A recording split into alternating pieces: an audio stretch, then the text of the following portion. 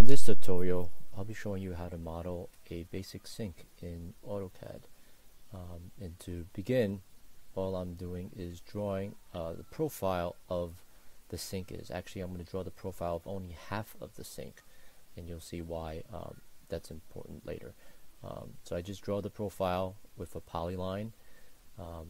I'll offset, or at least I'll round over the corners to soften out the edges of the sink, and then I'll offset for the thickness. The thickness of the sink I'm just making as 1/8 of an inch, just to give it some depth, and so that when I extrude it, it will be a solid. So what I'm going to do is I drew that based on the World UCS, and now I'm rotating it vertically.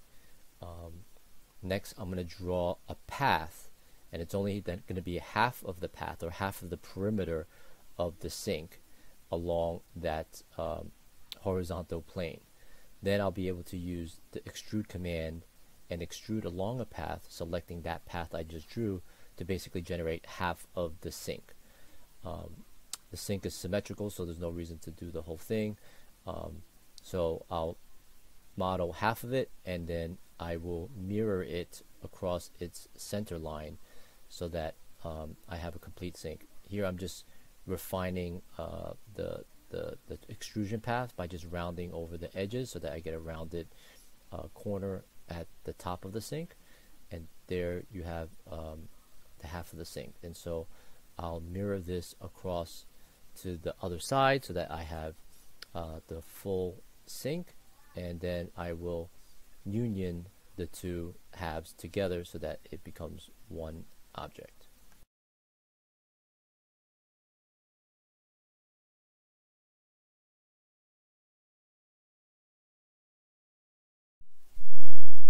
Additionally, since I have two halves of the sink, I can fine-tune the size of it if I needed to. So I can move one half a little bit further away from the other half, and that way I could change the proportions of the sink. And then once I'm happy with the size, the proportion, and the look, I'll union it so that it becomes one object. You don't really have to union it, I suppose, but by unioning it, you don't see those additional joint lines where the two halves kind of came together. So that's the reason why I chose to union it. Here I'm going to model just a basic faucet and the two control valves, and I'm just really simply just using circles, and I'll extrude the circles up to a certain height. I'm just going by memory and what a sink faucet would look like. If you wanted to model something that was more accurate, then obviously you would find a picture and then or use an actual faucet that you have in your home and actually take measurements off of that. Here I'm just modeling some various round forms to appear like it's a buildup of the faucet, and I'll basically do the same thing with the control valves.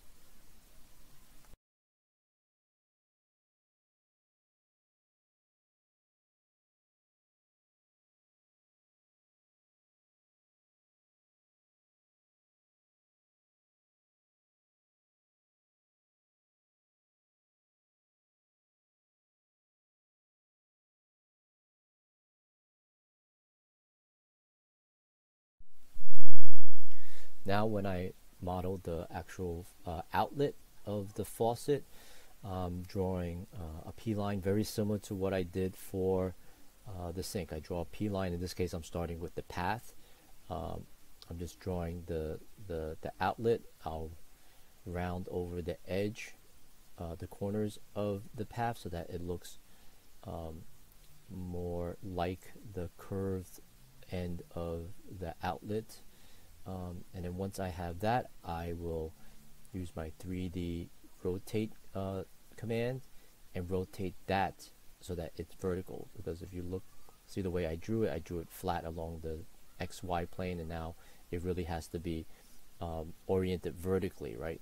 So I take my 3D rotate and rotate along that axis so that it's vertical. Then I will move it in place directly over where the sink would be. And then once I do that, that's basically the path of the faucet. And it's just very simply drawing a circle that defines the profile for the outlet. And then I will use, again, my extrude command. And instead of doing a straight extrude, I will extrude it using a path. And I will select that polyline with the curve in it as the path. And very quickly, you'll see the faucet take shape. So that would be the outlet of the faucet. And then I'll do the same thing for the control valve. So I just draw a couple of guidelines from the center of where the faucet is. That way I can locate roughly where the control valves would be.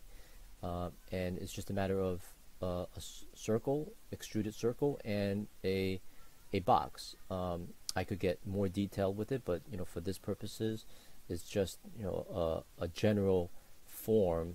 And again, for our purposes, this is more than adequate.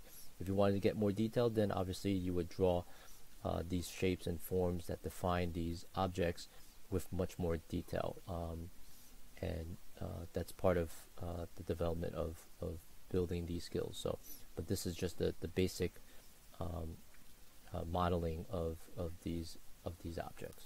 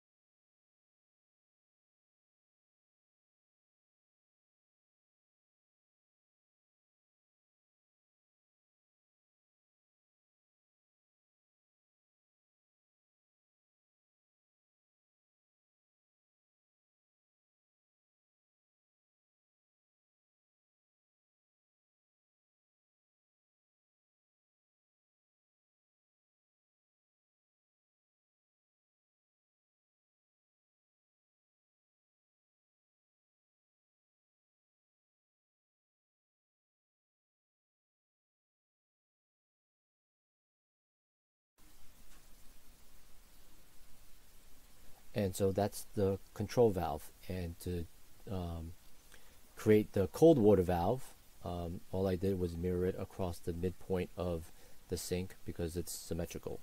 And there you have it. That is a basic sink. Now, obviously, your sink might be a little bit different, but the techniques are basically the same. And again, it's fairly simple. Drawing polylines for paths and for the shape, and then extruding them.